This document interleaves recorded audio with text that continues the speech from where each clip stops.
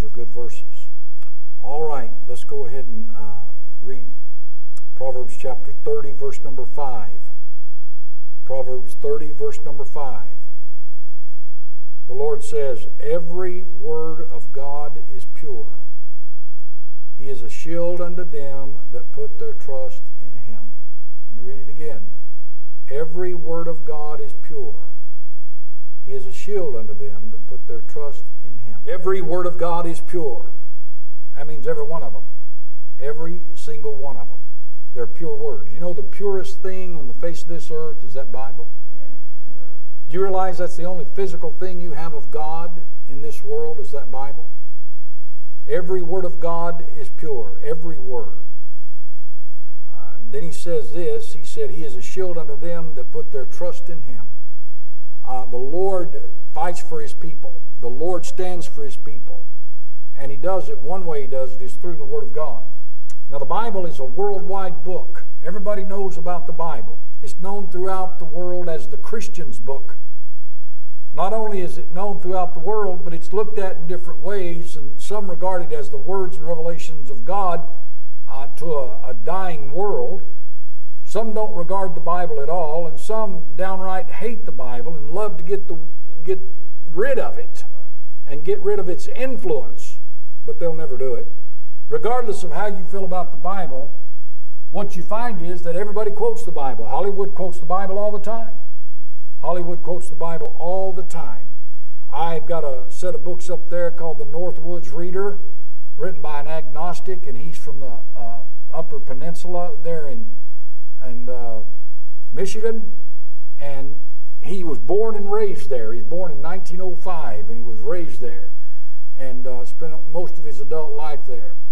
And he's an agnostic. His daddy was an atheist, and he's an agnostic. He said, I doubt my doubts. You know, some of these guys say that kind of stuff to, hopefully, if there is a God, that he'll understand. Well, that's not the way it is. You either believe God or you don't. You either believe he's there or he's not. And that's the way the Lord does things, and it's a matter of faith. You'll either put your faith and trust in him or you won't.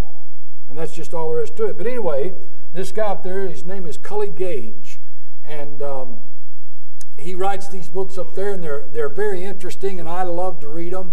But every now and again, he'll quote a verse. He'll quote a verse. And he doesn't believe the verse, but he'll quote the verse. Every now and again, he'll talk about a hymn. Every now and again, he'll talk about God. But what he does, he quotes Scripture throughout the whole thing. And that's interesting to me. If you're an agnostic or if you're an atheist, what in the world are you doing quoting Scripture? Why are you doing that? Because you're really not an agnostic and you're really not an atheist.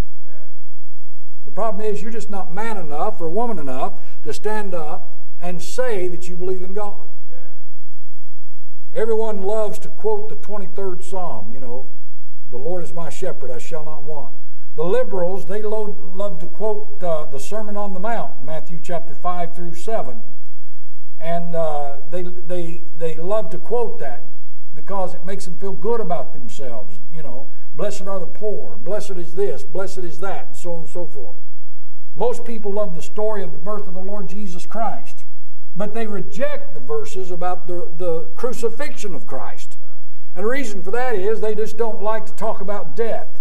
They call it a bloody book, a bloody salvation. They want to keep the Lord as a babe in the manger instead of the crucified Son of God on the cross and the risen Savior of the world. That's where they want to keep him. They want to keep him as a babe in a manger. Oh, they can handle that, but they can't handle why he came, what he came for, what he did, and what he's going to do. They can't handle that. There are many verses in the Bible that people will not heed, and they don't want to hear. And because they don't want to hear them, and they don't want to listen to them, and they don't want to adhere to them, preachers don't preach on them. Very few preachers now today preach on the subject of hell. Now, I don't like preaching on hell. I really don't. And the older I get, the less I like it. But the fact of the matter is, Jesus Christ preached 7 times on hell. That's more than any other one subject in all the Word of God that he preached on. He preached 7 times on hell. Isn't that something? But preachers don't want to preach on hell today. You know why they don't want to preach on hell? Because people don't want to hear it. You know what they're preaching on today? Oh, how to cope with life, how to get along in this world, and how to feel good about yourself, and all this stuff. Well, that's not the words of God. There are many of these verses in the Bible, and they're just as important as other verses in the Bible, but men don't want to hear them. They don't want to hear them. Except ye repent, ye shall all likewise perish, Jesus Christ said. People don't want to hear that. I am the way, the truth, and the life. No man cometh to the Father but by me. They don't want to hear that. Don't want to hear it. Don't want to hear it. He lifted up his eyes, being in torments, being in hell. They don't want to hear it. They don't want to hear it. But I'm going to give you this morning, Lord willing, 4 main verses that folks close their ears against. And you might say, well, why these 4? Because they sum up man's deepest hatred and his deepest fears. These 4 verses do. I'm not talking about just the unbelievers. I'm talking about a lot of Christians are afraid of these 4 verses. And these verses are not about what you might think, but they have some very interesting similarities. All 4 are the basic doctrinal truths which every Christian should be sounding out. And all 4 are outright rejected by the world and have never been accepted in part or in whole. And number 3, all 4 are known, but because of a desire to be accepted in the world, or at least not rejected by the world, they are avoided. That's what the thing is. Most people, it's not so much that they're afraid of not being accepted by the world. They don't want to be rejected by the world. You see what I'm telling you? They don't want to be a total outcast by the world. The best thing you can do is be an outcast by the world. If the world doesn't want you around, you're doing something right. If the world doesn't like the way you preach, then you're preaching something right. If the world doesn't like the Bible that you use, you're doing something right. You're doing something right. If you want to see how man feels about himself and about the Lord Jesus Christ and about the Bible, then get his reaction to these 4 verses that I'm going to give you. All right? First of all, look at Hebrews chapter 9. Hebrews chapter 9.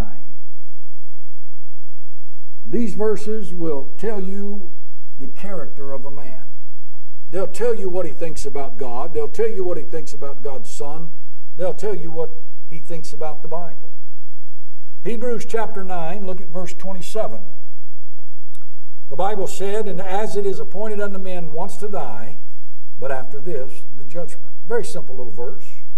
Tucked away back there, way back in a book that a lot of people don't read, don't understand, and don't take seriously.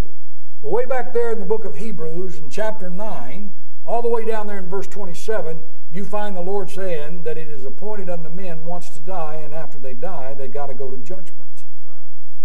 That thing is as true as anything you've ever heard. That thing is just as true as John 3:16. That thing is just as true as any verse in the Bible. The whole thing about the matter is this: it's appointed unto men once to die, and after this the judgment. There's an exception to the rule, but the exception proves the rule. The exception is the rapture might take place, and if the rapture takes place, some of us aren't going to die. I hope he comes today, as Brother Derek was saying. I hope he comes today. And I hope he comes within the next few minutes. I really do. Amen. But if he doesn't, all of us are going to fill hospital beds and graveyards. That's just all there is to it. As it is appointed unto men once to die, and after you die, guess what? There's a judgment. There's a judgment. Now, if you're a Christian, you've been judged at Calvary. You've been judged as a sinner. And now God looks at you and finds you not guilty. He's justified you on the basis of the blood of the Lord Jesus Christ, on his death, burial, and resurrection. If you're a Christian, you've been judged at Calvary. You've already had that kind of a judgment, but there's still a judgment to come. You've still got to go to heaven and be judged at the judgment seat of Christ for what kind of Christian life you've lived since you've been saved. It doesn't determine whether you go to heaven or hell. You decided that when you trusted Christ as your Savior. But your service for Jesus Christ is going to be judged one of these days. as it is appointed unto men once to die, after this the judgment.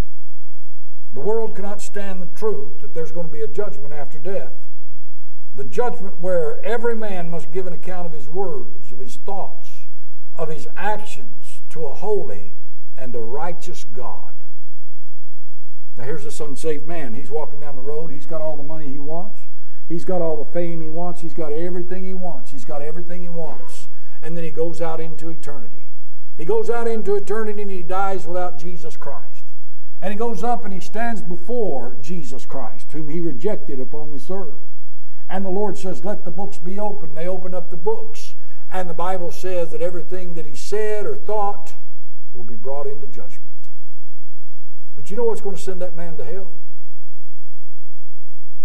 He rejected Jesus Christ. That's what's going to send a man to hell. So why do people go to hell today? Because they don't trust Jesus Christ as their Savior. That's why they go to hell. You say, but what about the murderers and the rapists and all these people? What about them? Aren't they going to hell because they're that way? They go to hell because they've rejected Jesus Christ as their Savior. They do all those things because they're unsaved and lost. But they go to hell because they've rejected Jesus Christ. Could you imagine standing before a holy, righteous God that knows everything about you, knows what you're thinking, and have thought your whole life? And you go stand before Him to be judged, and you don't have Jesus Christ? Boy, what a mess. What a mess, man, what a mess. And the Lord looks at you and He says, depart from me, ye workers of iniquity. I never knew you. Off into hell they go. That's what's going to happen, folks. Sure as you live and breathe. There have been famous people die in this world, and they've gone out to meet God, just leave this world just like that and gone out to meet God. Just like that. You say, what's going on? They go to judgment. The great white throne judgment will judge every unsaved man, woman, boy, and girl. Daniel chapter 7 verse 10, the Bible says, a fiery stream issued and came forth from before him. Thousands ministered unto him, and 10,000 times 10,000 stood before him.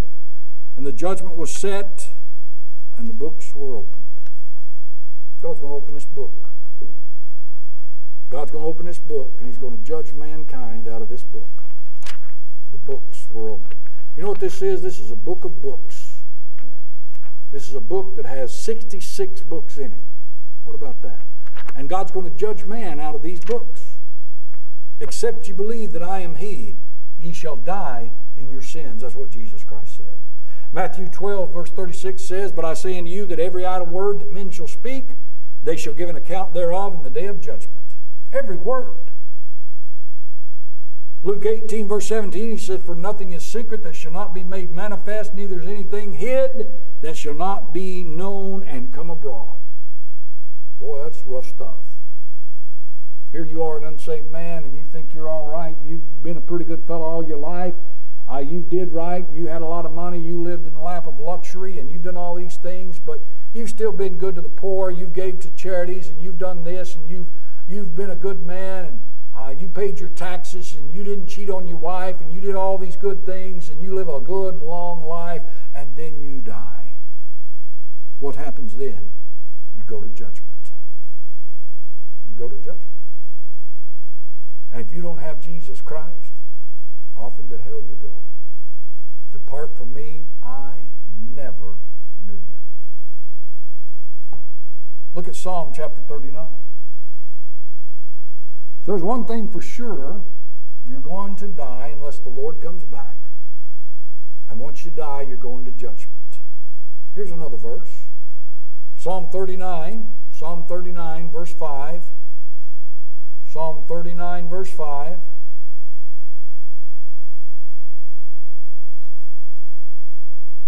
The first verse we saw the judgment of man. The next verse we're going to see the righteousness of man. Psalm 39 verse 5 said, behold, thou hast made my days as a handbreadth, and mine age is as nothing before thee. Verily, every man at his best state is altogether vanity. What about that? Right there's the verse you give to somebody who thinks he's a pretty good old boy. God says, you're altogether vanity. You're worthless. That's what vanity means, worthless. You're vain. You're worthless. Vanity. You're altogether vanity. Our life, he said, is like a handbreadth. It's just not very long. No matter if you live 70, 80, 90 years, it's still not very long. And he says, he's made my days as a handbreadth. He said, verily every man in his best state is altogether vanity. After living 60, 70, 80, 90 years, you're still vanity. See, there's a problem between man and God, and the fact is the righteousness of man, the Bible says in Isaiah, he said it's as filthy rags. That's what God said over there. The problem with man is he's got no righteousness. Well, in the eyes of himself, in the eyes of his friends, and maybe in the eyes of the world, he may be a pretty good old boy, but if he doesn't have the righteousness of God, he's going to die in his sins because his righteousness is no good. That's a verse hated by the world. That's a verse that says to the world, the best you can do is unclean. The best you can do is unrighteousness. That's what the Word of God says about your goodness. I had a fellow say one time, he told one of the folks here in the church, he said, well, if doing right and working hard and raising a family doesn't get you to heaven, he said, then I don't guess I'll go. Well, you won't go. You won't go. I mean, I don't want to see anybody go to hell. Do you? I don't want to see anybody go to hell, but they're going. They are going. Just as sure as they're going to heaven, there are people going to hell.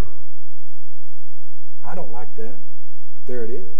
Without the righteousness of Jesus Christ, the best deeds a man can do by following his heart will land him in an eternal lake of fire. Romans 3:23 says, for all have sinned and come short of the glory of God. The Bible said in Proverbs 12:4, he said, a high look, a proud heart, and the plowing of the wicked is sin. The Bible said, to him that knoweth to do good and doeth it not, to him it is sin. The Bible said, the thought of foolishness is sin. The Bible said, there's none that doeth good and sinneth not. You can't get by it. The wages of sin is death. There's nobody in the last 6,000 years ever lived forever. Anybody here know anybody that's 6,000 years old? Anybody know anybody that's here that lived 200 years? They don't. You know why they don't? The wages of sin is death. So the righteousness of man at best is no good. Now look at John chapter 3. So we saw the first thing, we saw the judgment of man. The second thing we see is the righteousness of man. And the third thing we're going to see is the uncleanness of man's nature. Your very nature is corrupt. Your very nature. John 3 and verse 3, Jesus answered and said unto him, verily, verily, I say unto thee, except the man be born again, he cannot see the kingdom of God. In other words, folks, your first birth won't do. Your first birth just won't do. All men are born wrong the first time. And there's no religion in this world that can make him acceptable in God's sight. Did you hear me what I said? No religion in this world can make you acceptable in the sight of God apart from Jesus Christ. 1 Corinthians 15 verse 22, the Bible says, for as in Adam all die, even so in Christ shall all be made alive. Adam brought forth death, and you're the children of Adam. The first birth, this fleshly birth, that's you're children of Adam. And inside that body that you've got is a nature that is defiled and ungodly and sinful. What you need is a new birth. You need a spiritual birth. You were born physically. Now you need to be born again spiritually on the inside. Because this first birth is no good. So you must be born again. That's why Jesus Christ said what he said. He didn't say it's a good idea to be born again. He didn't say maybe you ought to be born again. He said you must be born again. You got to have that second nature because your first nature is no good. Your first nature is against God. It's against the Bible. It's against Jesus Christ. You've got to have a new nature. We talked about in Sunday school this morning. 1 Peter 1 verse 23 says, being born again, not of corruptible seed, but of incorruptible, by the word of God, which liveth and abideth forever. Being born again. Jesus Christ, except the man be born again, he cannot enter into the kingdom of God. He says, that which is born of the flesh is flesh. That which is born of the Spirit is spirit. There's two births. The first birth is a physical birth. Everybody gets this one, or you wouldn't be here, right? The second birth, everybody don't get this one. Only those that trust Jesus Christ as their Savior. And those that trust Jesus Christ as their Savior are born again. And you have a spiritual nature now that wars against the flesh, that fights against the flesh. And if you don't have that war going on within you, then you need to check and see whether or not you're saved. Because God says the Spirit lusteth against the flesh, and the flesh against the Spirit, and these two are contrary one to another, that you cannot do the things that you would. You got a bad nature. You say, oh, I thought I had a good turn nature. And we're not talking about that. We're talking about the real you. The real you is full of sin. The real you took on its father's nature, and that's Adam. He says, as in Adam all die, even so in Christ shall all be made alive. You got to have another nature. You must be born again. You must be born again. I want you to look at this last one with me, Acts chapter 1. We've seen the judgment of man, we've seen the righteousness of man, we've seen the uncleanness of man's nature. Now we're going to see the second coming of Jesus Christ. I'm talking about verses that people despise, that people hate, that people don't take seriously. The Lord is coming again. Acts chapter 1 verse 11. The angel sitting there as Jesus Christ rises up into heaven. The Bible says, which also said, ye men of Galilee, why stand ye gazing up into heaven? This same Jesus which is taken up from you into heaven, shall so come in like manner as you've seen him go into heaven. He goes up with the clouds, and guess what? He's coming back down with the clouds. But he's coming again. You believe that? You really believe that? I remember when I first got saved, I believed that so intensely. I believed it so much that every day I got up, I'd go outside and look out the window and see if there's any clouds in the air. I really would. I just knew that the Lord was coming back, and he was coming back so soon. And I still believe that he's coming. I still believe he's coming. Now, he may not come in my lifetime. I hope that he does. But he's coming, whether he comes in my lifetime or whether he doesn't. Paul thought he would come in his lifetime. 2,000 years ago. The Lord is coming again. The second coming of the Lord Jesus Christ. The same Lord Jesus who laid in his manger 2,000 years ago is coming literally, and he's coming physically back to this earth. Do you hear what I'm saying? This is not a spiritual thing we're talking about. I'm talking about the man Jesus Christ, the Son of God that walked upon this earth. That same Lord God Almighty, the Son of God, will be returning one of these days, and we're coming with him. Yes, sir. It'll be a great day. And when he comes back, you talk about things changing. Things are going to change. You know, if the rapture were to take place in the next hour, 2 hours, next week, do you realize how that our problems as Christians would go away? There's not a problem that you've got right now in your life as a Christian that wouldn't be gone if the rapture took place. It'd be solved. You see, the Lord is going to solve all of our problems, but for the unsaved in the world, he's going to create a lot of problems. You hear what I'm saying to you? The Lord is going to come back, and when he comes back, things are going to change. And let me tell you, that second coming is just as true as that first coming. Amen. He talked about it over there in Genesis chapter 3. He prophesied about his second coming along with his first coming. That's how sure it is. He's coming again. Are you ready to see him, Christian? Are you ready to see him? Do you want him to come? I know you hear the preacher say all the time, boy, I wish he'd come, I wish he'd come, I wish he'd come. But do you really want him to come? What if he were to come today? Would you be ashamed? What about the unsaved people? What would they do if the Lord came today? Well, their life would change. It would change drastically.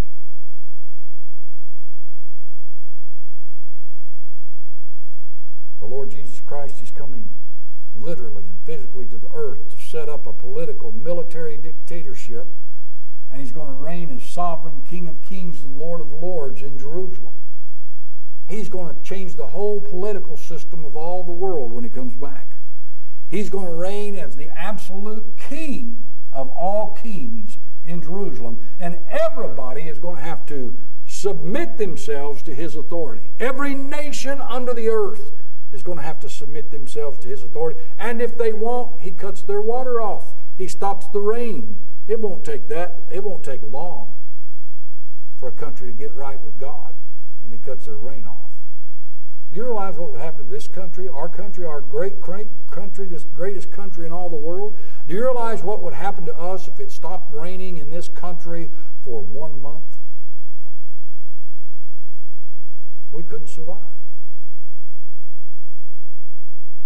He's going to come back. He's going to reign as absolute King of Kings and Lord of Lords. Military dictatorship. Because when he comes back, he's going to fight. He's not coming like he came the first time. When he comes back the second time, he's going to fight. And we're going to fight with him. The world is okay with Jesus Christ as long as you keep him in the manger. As long as you keep him nailed to the tree. They're okay with it. But don't you bring him off that cross. Don't you take him out of that manger. Don't you let him come out of that grave. Because if he did those things, then he is who he said he was. He is Jesus Christ, the Son of God. The holy, righteous Son of God. And all the world will someday look at him and stand before him and be judged. They'll stand before him and give an account of their life. And they'll stand before him and give an account of their righteousness. And they'll stand before him and give an account of their unclean nature. And they'll stand before him also because he's coming again. I tell you, if you're not saved this morning, you need to get saved. You need to get saved because he might come today. Seriously. And if he does, where will you be? Will you be with him or you'll be left behind? Now, I gave you 4 verses this morning that the world will hate. They hate it. And a lot of Christians are scared to death of them. But these 4 verses will help you to understand some things about the Lord. Not only that, it'll help you understand some things about yourself. Are you saved this morning? I hope that you are. If you're not, you need to get saved. What if he were to come today and you weren't saved? You'd be left behind. That'd be a bad thing. Let's pray. Father, thank you, Lord, for your blessings.